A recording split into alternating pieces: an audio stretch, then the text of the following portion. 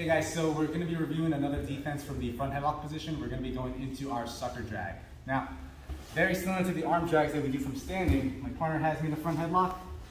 First thing, I'm going to secure his elbow and I'm going to pull it tight to my chest.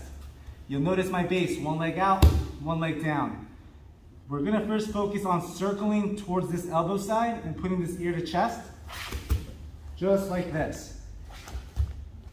This gives you the angle and leverage to now escape the position, because once I make that angle, the hand that's on the floor reaches up, big drag as I look away, and that will expose your partner's back into the seatbelt position. So again, over here, elbow grip, and base out, hand on the floor, leg out.